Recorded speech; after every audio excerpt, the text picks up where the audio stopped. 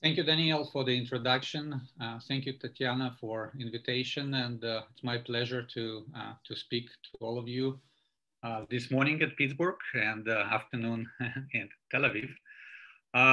So I decided to start with some pictures of Pittsburgh. So it's a city surrounded by 3 rivers, as you can see from the view from Mount Washington.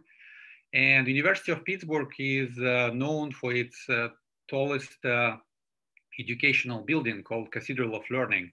So at the time it was built, it was the tallest educational building. Now it's just the tallest educational building in the Northern America.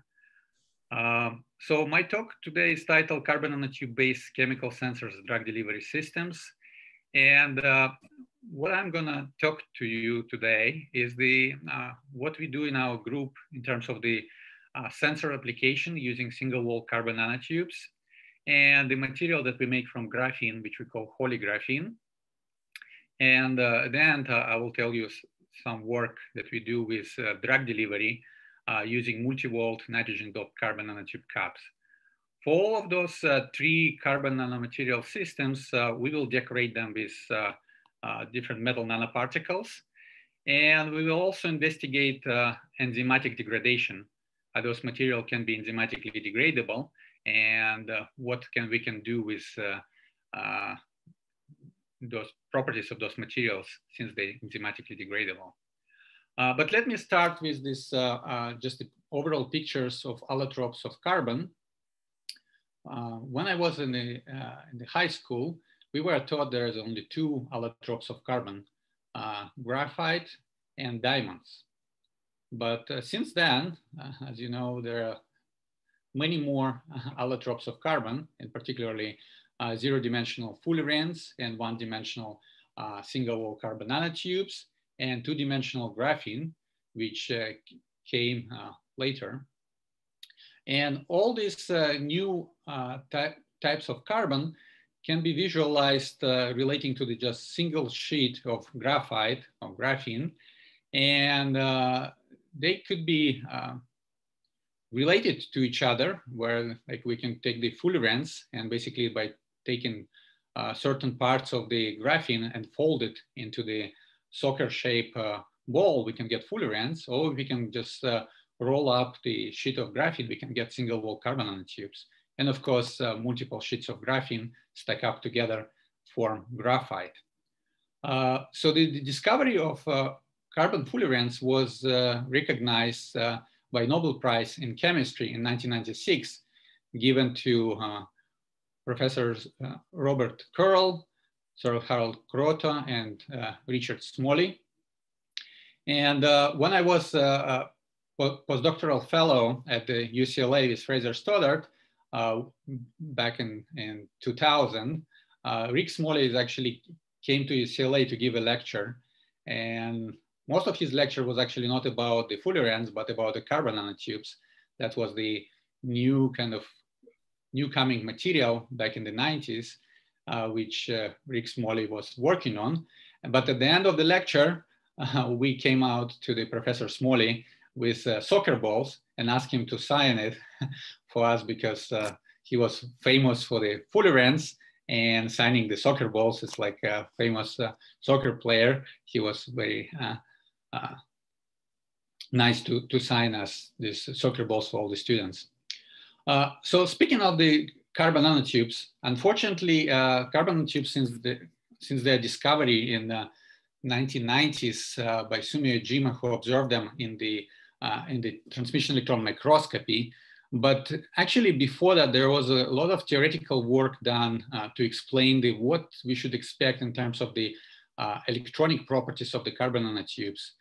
So this is description of the single-wall carbon nanotubes taken from the Mildred Dresselhaus work. And as you can see, you can take the graphene sheet, and depending on how you're rolling it up, you can end up with different types of nanotubes. If you follow this blue vector, you're gonna get the zigzag nanotubes. If you follow this red vector, you're gonna get what we call armchair nanotubes.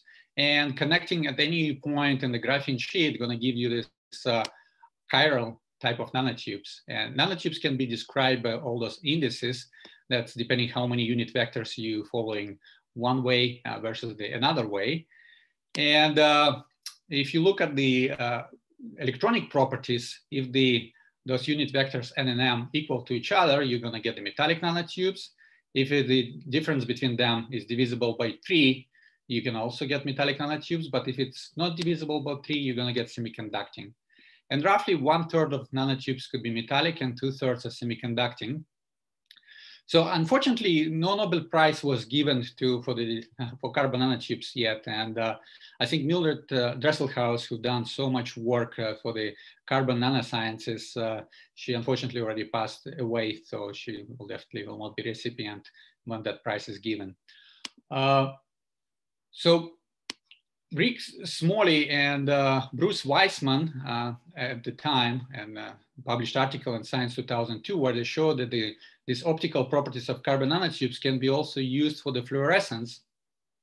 So if you excite carbon nanotubes in the visible part of the spectra between these so-called one-half singularities,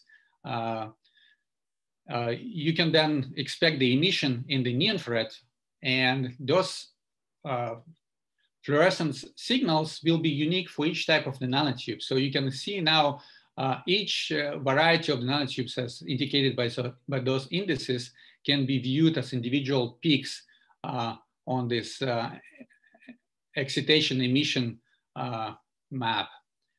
And a lot of things happened since 2002. So these days, this is the article from 2016, at NIST, they know how to separate each nanotube depending on its type by wrapping them with the DNA molecules. And now you can see that indeed they have different optical properties and they have different colors. So carbon nanotubes is not longer just black powder. They have very nice colors when they separate it into individual components. And commercially speaking, these days you can buy ultra high purity semiconducting nanotubes from the companies. And that's what we use for fabrication of our sensors. So the first type of sensors that we make is just the conductivity-based sensors, where the networks of nanotubes is being deposited on the silicon surface between the gold electrodes. And the measuring electrical current through the network of the nanotubes can be used as the way to detect the presence of any analytes that can bind to the surface of the nanotubes. So the nanotubes that we fabricate in our lab, we put on the silicon chips that just 2 by 2 millimeter size that we make on the 4-inch wafers. And after we dice the wafer, we're gonna end up with thousands of those chips. If you zoom in on this chip, you can see that we have the interdigitated gold electrodes. And if you zoom in closer, you can see the university logo, PET, which we just put for quality assurance. So if you have all the T's crossed and all the I's dotted, you know that all the electrodes are printed correctly. And if you zoom in closer between the fingers of the gold electrodes, that's where the nanotubes. And in this case, you see the nanotubes are being decorated with gold nanoparticles, and you see the gold nanoparticles bind directly to the carbon nanotubes. Then we can test these sensor chips, deliver different gases, create custom gas mixtures, control temperature and humidity, and in a truly parallel fashion, test as many devices and collect a lot of sensor data. So in terms of the application, one of the particular applications that we were interested for many years is the detection of the breath components in as the trying to get the diagnostic value and get information about certain diseases. So as you can see here in the table, there are certain chemicals that appear in human breath that can be related to certain conditions. And at the time, I had a postdoc from Israel, Uri Green. So Uri said that we need to call it breathe, don't bleed as the way to detecting all the components in breath, as opposed to getting the same information from the blood samples. So over the last 15 years or so, we published all these articles, which is related for the detection of all these varieties of analytes in human breast. But today I'm going to just focus on the last one, which is detection of tetrahedral cannabinol, or THC. So you may be familiar with cannabis, or depending on what part of the world you're coming from, it has different names. Some places it's called marijuana, in some places it's called hashish. And people were using it for thousands of years. And the reason, because this plant contains this very potent psychoactive agent, or delta-9 tetrahydrocannabinol, or THC. And the problem with THC, because it's a psychoactive agent, it impairs the ability of people to drive cars, and necessitates the need for the law enforcement to do the field sobriety test. Unfortunately, there's no convenient way to administer this test on the side of the road, and the way that it's done currently with alco testers, or breathalyzers for alcohol. And but the cannabis becomes increasingly legalized all over the world. And in the United States, there are already 15 states that legalized cannabis for the recreational use, and still 36 states where it's legal only for medical use. As far as I can tell from this map, Israel is actually legalized marijuana for medical use only. And that's represent the issue, because since it's kind of partially legal or legal under certain conditions, you need to not just be able to detect presence of THC, but you also need to be very accurate with those measurements. And the gold standard for the detection of THC is the lab-based test using the chromatography with mass spectrometry, which is done with the blood samples.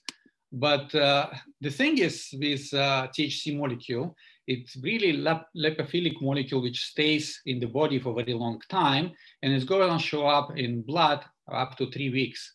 In urine, it cannot show up to 1 month.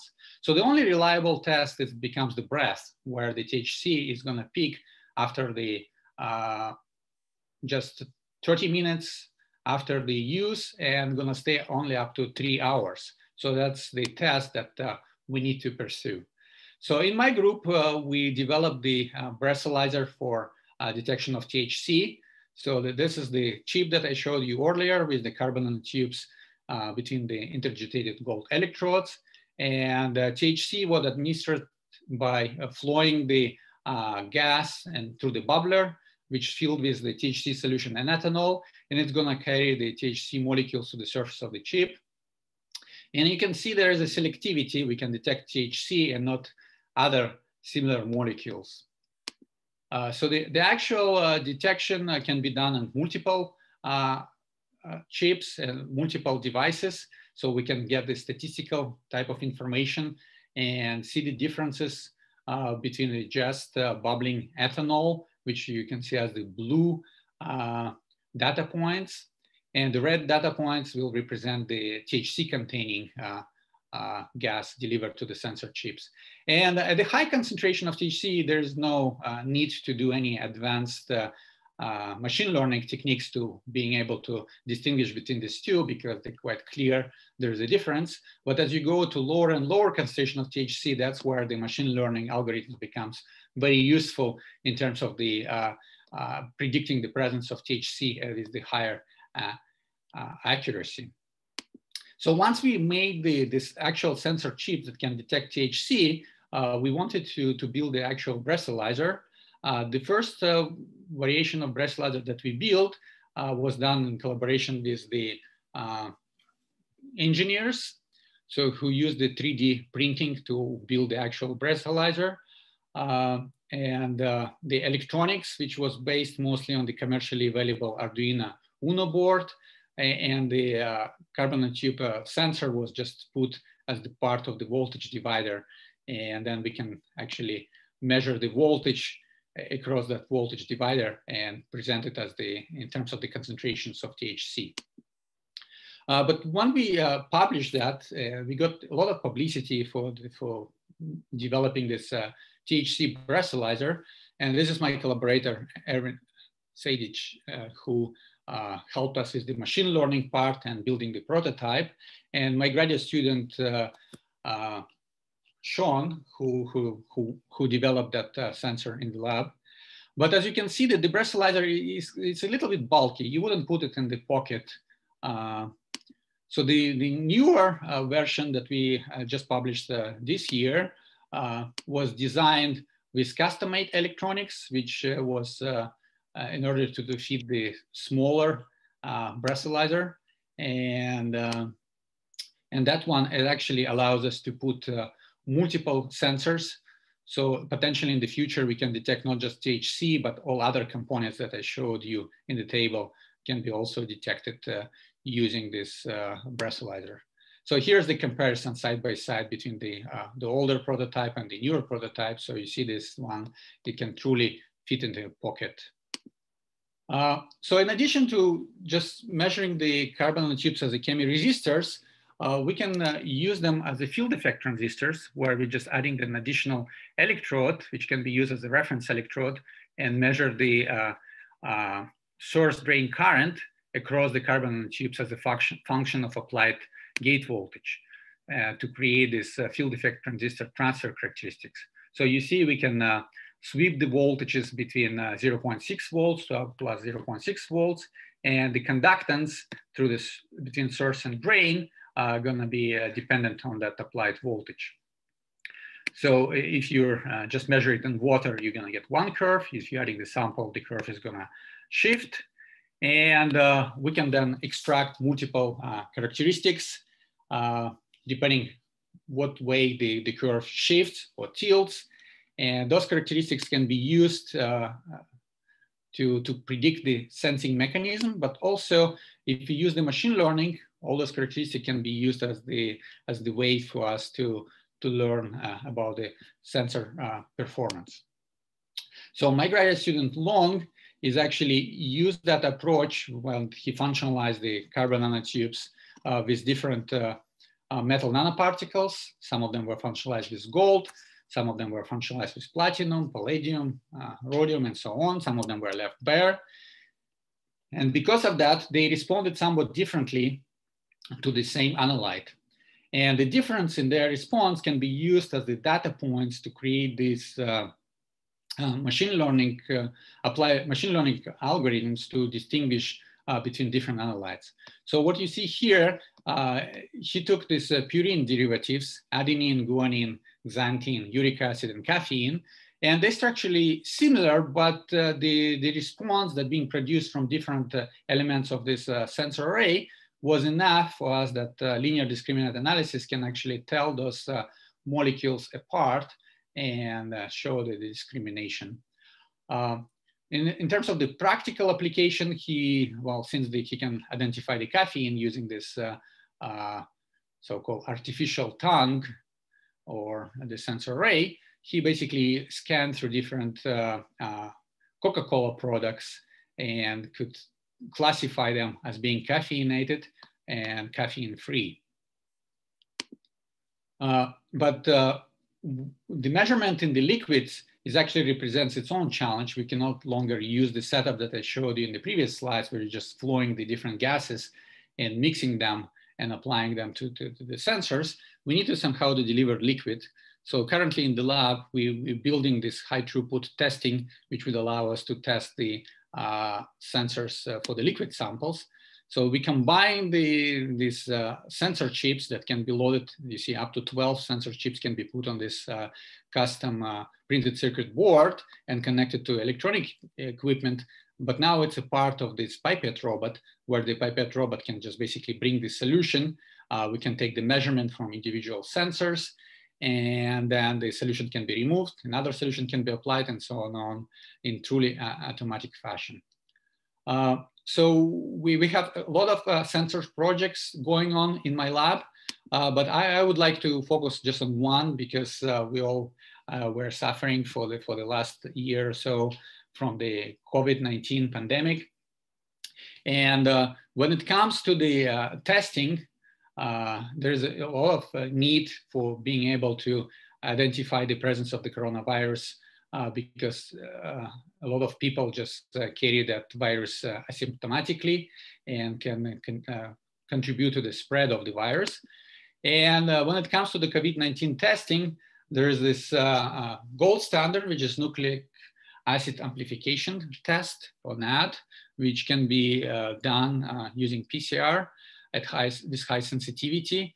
But it's a rather complex procedure and takes usually a long time. The other type of test, we'll call antigen test, that's where people test for the viral proteins, and that's cheap and it can be mass produced, but it has low sensitivity. So when we decided to apply carbon nanotube sensors, we decided to use it for detection of antigens. So my graduate student Wenting, she actually just functionalized the surface of carbon nanotubes with the virus protein-specific antibodies. So there are two types of antigens we were interested in. One is the spike protein S, and one is the nucleocapsid protein N. So in order to detect the S protein, she functionalized the surface of nanotubes with S antibody, and to detect nucleocapsid protein, she functionalized it with N antibody. And here's the result, which not just show you the selectivity, because basically the nanotubes decorated with the right type of antibody were only selective to the right type of antigen. But also, if you look at the concentrations that we were testing, it's sub femtogram per milliliter. So at the time when we published this article at the beginning of this year, it was order of magnitude better than any other reported sensors today.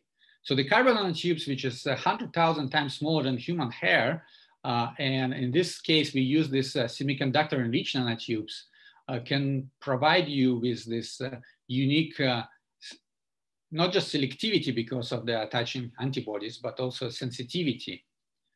And overall, the whole test can be accomplished in less than 5 minutes. So we partner with our collaborators at the University of Pittsburgh Medical Center, UPMC, Dr. Michael Shurin and Sarah Wheeler, who actually were testing a lot of patients for COVID-19 using this nucleic acid amplification test, which is the gold standard. And we brought our equipment there, and we were able to, with our test, basically verify that we have like 80% or better detection of the positive samples versus the negative samples. So there is a lot of examples that I can show you with the detection using carbon nanotubes, but I would like to switch gears now and show you how we can apply actually graphene for the detection of chemicals. So the graphene, it's a two-dimensional object compared to the single-wall carbon nanotubes. But living in Pittsburgh, where we have hundreds of bridges, I can tell you if there's this traffic stuck on the bridge, it's basically affects the whole traffic through whole the city. And that's true with the analytes binding to the network of the nanotubes, because just the molecule binding somewhere on the network is going to just create a choke point and affect the whole conductivity through the network of the nanotubes. Whereas the graphene, being two-dimensional material, you know, the binding could have the less of the effect. So we came up with the idea that we can basically create this holy graphene or perforated graphene, where we can intentionally produce holes and in the graphene. And once the hole's produced, what you're left with this interconnected network of the graphene nanoribbons, which can function the same way as the network of the carbon nanotubes. So we filed for our ideas and for the first holy graphene, and we actually got a patent. And that truly tells you who was the first for developing the new material, is the ability to get the patent for that. So we have the holy graphene, and more recently, my graduate student, David White, was actually making more controllable way to produce holes inside the graphene using this covalent organic framework that we used following the work of William Dichtel from Northwestern University, who basically showed that you can grow the covalent organic framework directly on the surface of graphene. And covalent organic framework has this pore size of 2.7 nanometers.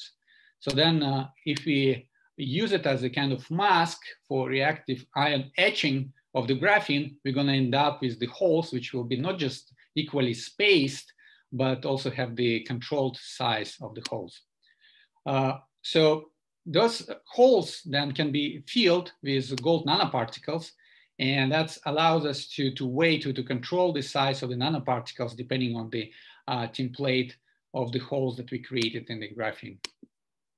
So here's the verification using atomic force microscopy. As you can see, the gold nanoparticles that grow inside those holes etched inside the graphene actually have the size of 3.27 nanometers, which is quite similar to what we expected from the covalent organic framework when we use it as a template to make the holes in the graphene. Having ability to put metal nanoparticles in the holy graphene gives us ability to produce different types of sensors. So for example, the gold nanoparticles are known to interact with the sulfur compounds. For example, if you use H2S or any other mercaptor compounds, they're gonna bind to the surface of the gold, and that's gonna change the electrical conductance through the holy graphene sheet. And basically the sensor, as you can see, can detect hydrogen sulfide at the parts per billion concentrations, which is quite impressive. Or, you know, it's similar to what you can accomplish with carbon nanotubes. And if instead of gold nanoparticles, you grow palladium nanoparticles, you can detect hydrogen gas. And it's parts per million concentration, which is also on par with what one can get with carbon nanotubes.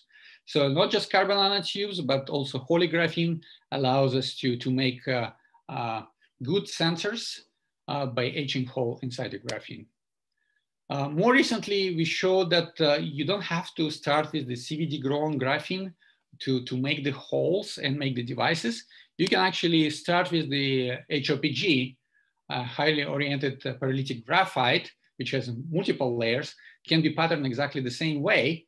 And just as we grow the cloth and etch through, we not just etching through the top layer of a graphite, but multiple layers underneath, and that allows us to create many copies after the exfoliation of those holy graphene. And again, they can be then decorated with metal nanoparticles quite reliably to form this materials that contain metal nanoparticles with the graphene. And it's not just gold. We also showed that it can work with silver nanoparticles, copper, and nickel. And the nanoparticles, at least what we showed for gold, they can grow exactly in the openings of the graphene. And the growth happens such that the nanoparticles prefer to stay inside the graphene, actually as an embedded form, as opposed to just attaching somewhere on the surface. And that's can be understood because the nanoparticles that way maximize the interactions between the edges of the graphene, which populated with the oxygen functional groups. The exact mechanism how the metal nanoparticles nucleate and grow inside the graphene, it's understood that some of those functionality, for example, phenol groups, can be oxidized to keto groups, and that oxidation at the same time can reduce the gold salt into the gold metal. But it's not just for sensing, because as we showed when we decorated this polygraphene with nickel, we can then use these materials as the catalyst for oxygen evolution reaction. So there definitely could be use for these materials in the electrocatalysis. Okay, so let me switch gears again and talk more about beyond sensing with the carbon nanotubes, or polygraphene for that matter. So when we look at the nanomaterials, why we think that they occupy this specific niche when it comes to their application. As I told you, single wall nanotubes are 100,000 times smaller than human hair. That means Even the single protein molecule, which has roughly the same diameter, will produce large change when it binds to the surface of nanotubes. So that's why we can make very sensitive sensors using carbon nanotubes. But at the same time, people should be really concerned if you have the materials that on the same size that the nanomachinery of the cells, then frankly, we don't know what to expect from those materials. Are they going to interfere, or are they going to create some negative effects inside the body? So that's gave the start to the whole field of this nanotoxicology, where people really investigating the effects of the nanomaterials inside the human body. For sensors that I showed you so far, the nanotubes are just incorporated in the sensor chips, and we're testing the, either, nasopharyngeal samples in case of the COVID-19, or breath samples for the THC, or we can test also blood samples and so on. So we don't really worry about the nanotubes interacting with human body. But if we want to consider the nanotubes in vivo, then we need to really think about how we can design or understand the nanotubes when they're interacting with the body.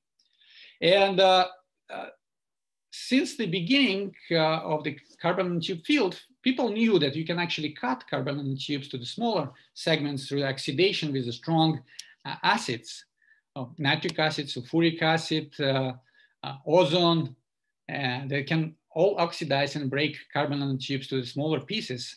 Bleach, sodium hypochlorite, can do so. But at the same time, people kind of assume that nanotubes must be biopersistent under physiological conditions.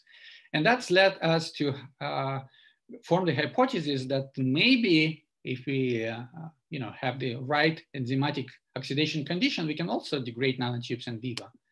So that work was done in collaboration with Professor Valerian Kagan in the Department of Occupational Health.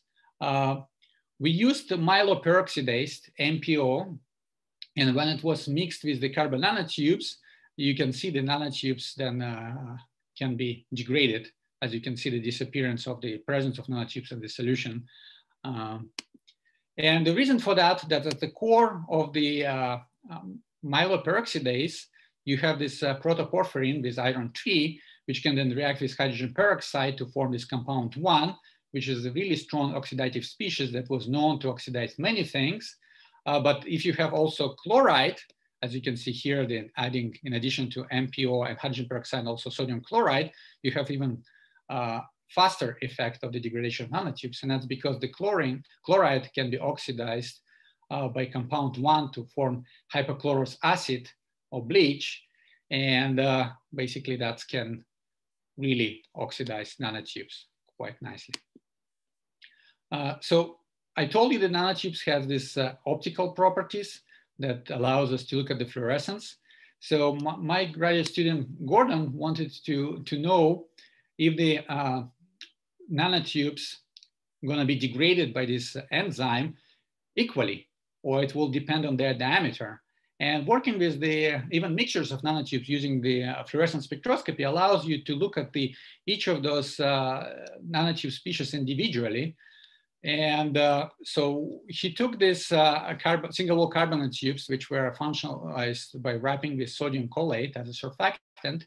And as you can see here, it's just only certain types of nanotubes, 6,5, 7,5, 7,6, 8,4, and 9,4. And as you see at the beginning, 7,6 was the highest in terms of the intensity, but through the myeloperoxidase degradation, you can see it actually oxidizes much faster than smaller diameter 6,5. So what we're finding that the larger diameters of nanotubes is actually can be oxidized faster than the smaller diameters. But you basically can see that using the carbon nanotubes as the way of the sensor for the activity of myeloperoxidase. So oxidation with myeloperoxidase will cause the decrease in the intensity of the carbon nanotubes. And that can be very useful for in vivo applications, because you see the excitation wavelengths in the visible, but the emission in the near infrared.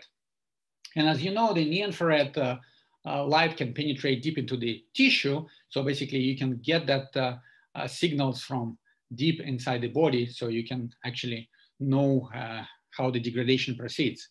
The only downside by using this type of decrease in the fluorescence as the way as a sensing is the fact that maybe you get the decrease of the fluorescence not because of the NPO degradation, but maybe there is some other effects. Maybe you're not probing correctly.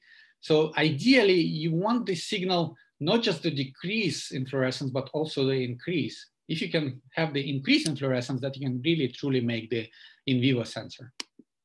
And that was accomplished most recently by my graduate student, Xiaoyun, who showed that if you not just use single wall carbon nanotubes, which we know the fluorescence is going to decrease over the time as they being degraded by NPO, but if you use graphene oxide, for some reason, what we observed that the degradation of graphene oxide is actually causes the increase of the fluorescence. So we decided to make this truly ratiometric sensor by making the nanoscrolls, where the graphene oxide sheets can be wrapped around in the nanoscrolls around this single wall carbon nanotubes. And then when we're exposing it to NPO, oxidation of single wall nanotubes will cause a decrease in fluorescence. And simultaneously, the graphene oxide, when it's being oxidized, is going to produce the increase in fluorescence. And this opposite response in fluorescence can be used as the way for us to make this ratiometric sensor. So the question that we ask ourselves, why the graphene oxide causes the fluorescence when it degrades? And one way to understand that the graphene oxide is not uniformly oxidized with oxygen functionalities on the basal plane. There is some islands that truly sp2 character, which potentially could be fluorescing, or as people call them, graphene quantum dots. So they can have this non-fluorescence, but this fluorescence are quenched because they're now connected through all those sp3 kind of connections between those islands. And what we think is happening during the enzymatic degradation, those oxidized defected sites kind of break apart and releasing those sp2 domains that now free to fluoresce as the quantum dots.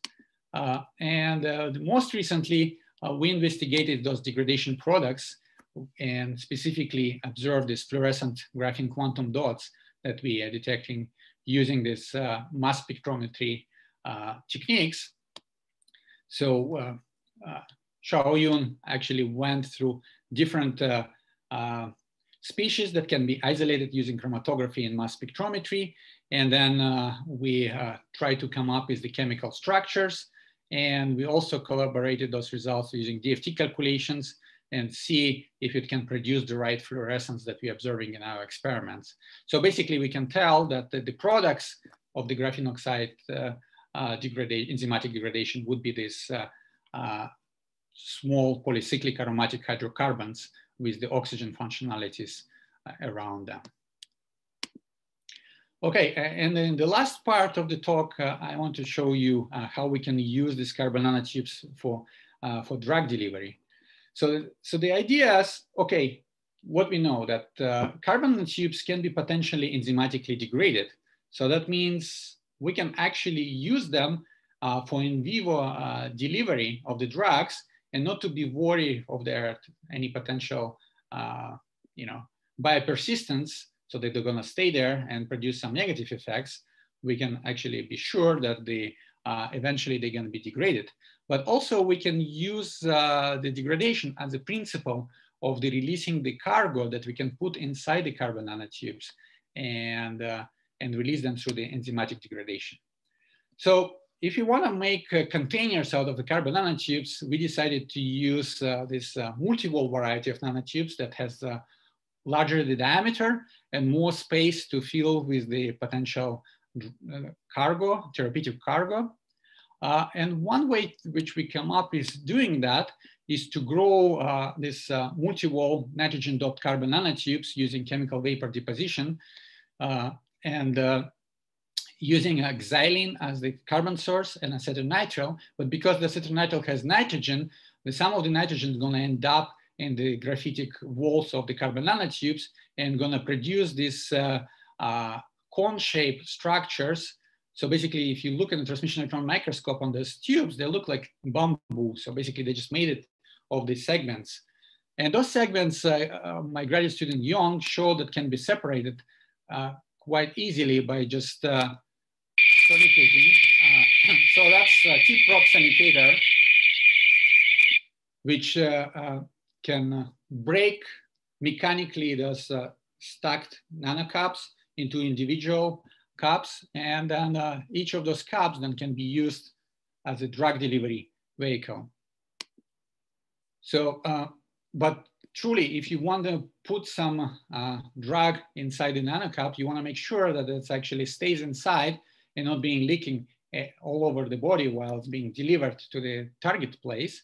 So in order to do that, after this probe tip sonication to isolate individual cups, we use the same principle that I showed you with holy graphene when we're growing the gold nanoparticles at the openings, but now they're growing at the openings of the nanotubes.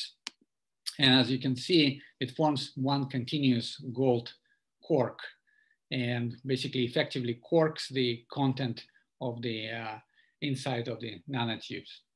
So the gold nanoparticles are growing just by first nucleating at the edges of the nanotube, which we have a lot of defect size and nitrogen functional groups.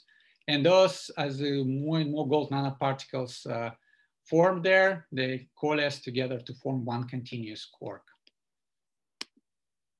And I told you we can degrade them, and myeloperoxidase is this, especially in the presence of the chloride, can produce hypochlorous acid, which can etch through the graphitic carbon and break it apart.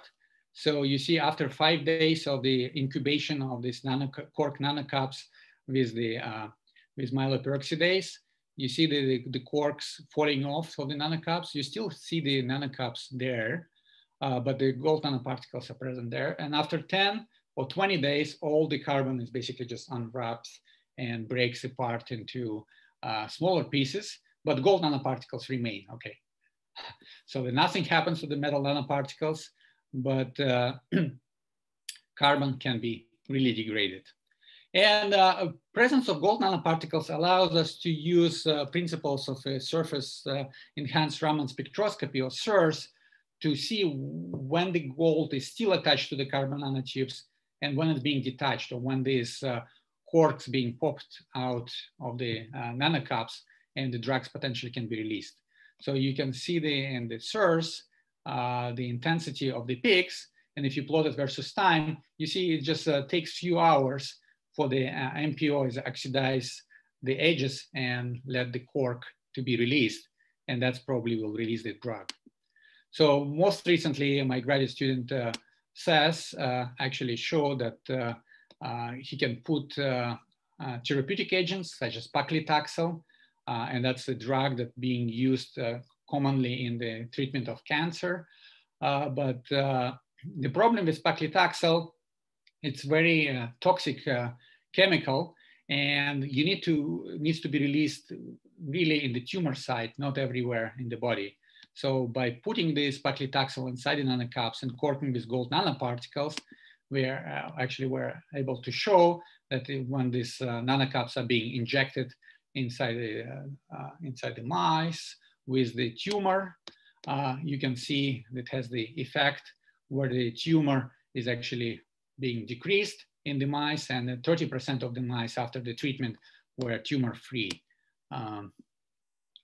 So just to conclude, we can target special types of cells inside the tumor sites that can actually release this myeloperoxidase and other enzymes that can oxidize nanotubes. And the release of the drug has the benefit in terms of the treatment of the tumor. Okay, so let me acknowledge all the graduate students and postdocs in my group who've done the work, and all my collaborators from the University of Pittsburgh and other places. And the funding of the work that I showed you came from National Institute of Health, environmental health sciences, specifically for the enzymatic degradation of nanotubes. NSF funded our work for developing of nanocaps, and more recently for the developing of this holy graphene with metal nanoparticles. And we get also funding from University of Pittsburgh for currently for the developing of this COVID-19 rapid antigen test. And I thank you all for the attention, and I'll be happy to answer any of your questions. Thank you very much. Really impressive talk, very amazing. I hope, by the way, that your COVID detector will be installed soon, that we don't have to go through the sticking things in the nose all the time at, to travel. So questions?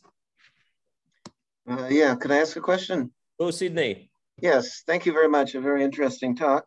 For the last part with those capsules, so the way you cork them is because the gold nanoparticles sort of attracted to the defect sites around the lip of it.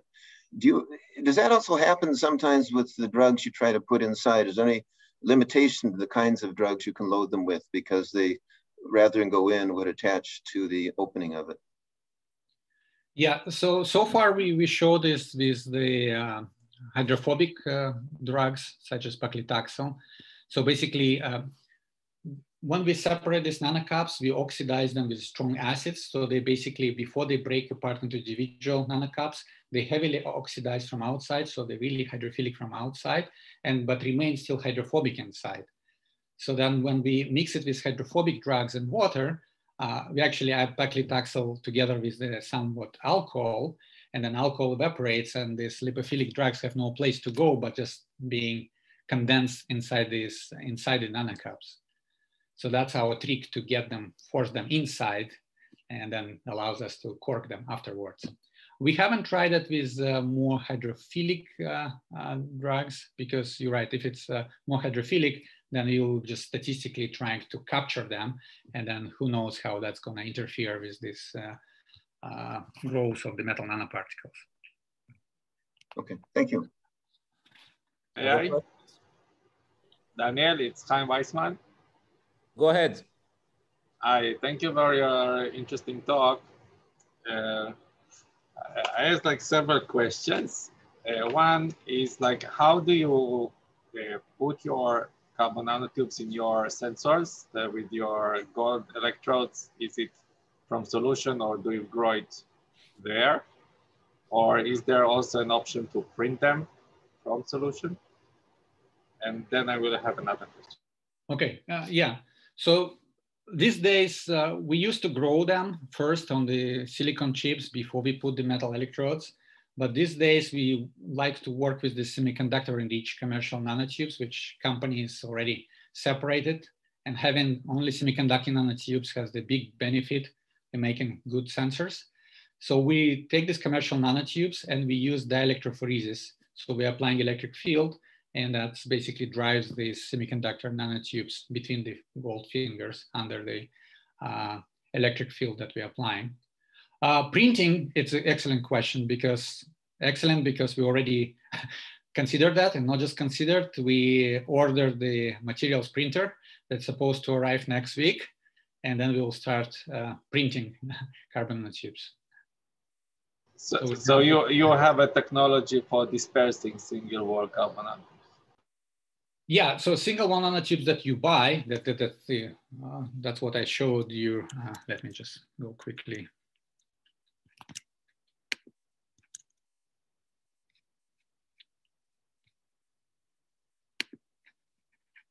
Yeah, so this commercial nanotube, you see it already comes as a suspension.